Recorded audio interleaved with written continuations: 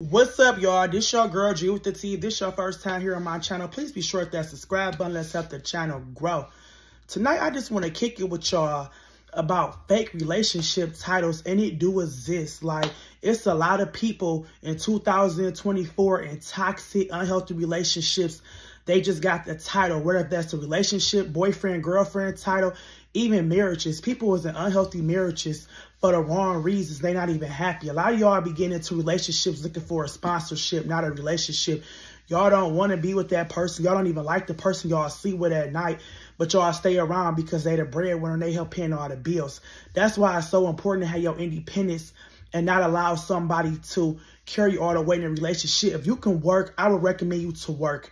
If you can better yourself in your relationship, I would recommend you to better yourself. Go back to school. Do what you got to do to take care of your business. You don't want to never find yourself in a situation that you cannot fend for yourself. And sometimes that is the case, but you should never give up on yourself. I know sometimes for different life circumstances, you do have to probably depend on your partner, especially if y'all in a marriage, but but when a relationship is bad, you always want to find a way out that toxic situation. If it's empowering yourself to do better, got to move back home for a little bit. You got to do what you got to do to make yourself happy. It's just so many people in relationships for the wrong reasons who carrying around these titles. They not happy with the person they with. I'm not big on no title. Like, the way I used to view marriage when I was 25 is totally different now in my 30s. I had this big ideal that I would get married, meet somebody. We had this happily family ever. You know, the lifetime picket fence. That shit ain't true and it's not reality. These people got real problems out here. You got to be really careful.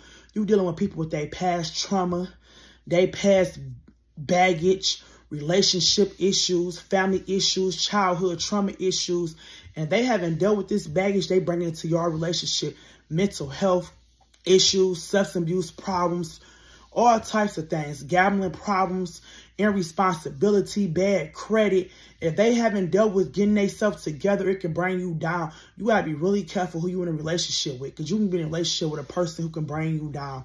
That's why it's so important to be mindful of who you dealing with. And then a lot of people judge people for being single. I'd rather be single and happy.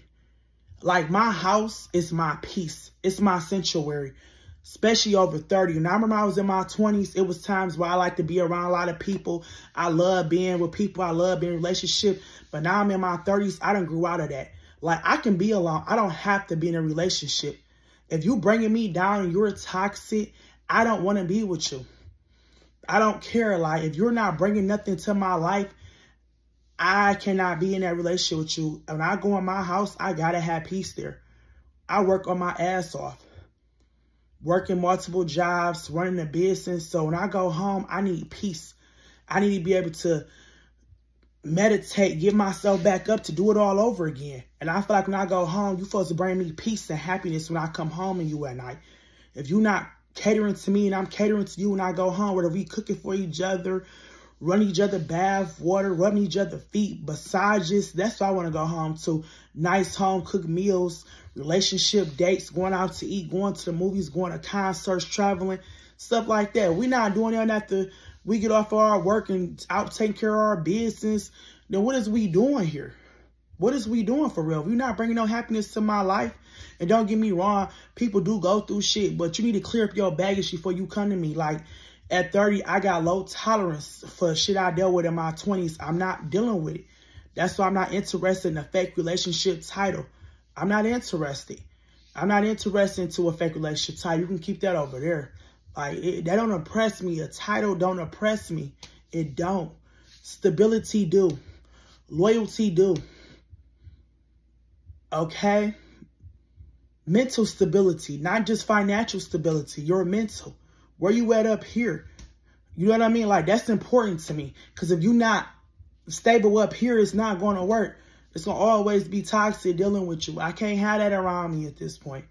For my people over 30, we done with that shit. In your 20s, we in our 30s now. I ain't trying to repair nobody. Repair yourself for you come to me. Come to me whole. Come to me stable. Come to me ready to be on what I own. If it, you know, a stable, happy relationship, man. If it ain't that, I don't want it. But y'all could drop your comments below. I'm just kicking it with y'all about these fake relationship titles. This your girl Dre. It's always free game. Please be sure to hit that subscribe button, man. Let's help the channel grow. Peace out.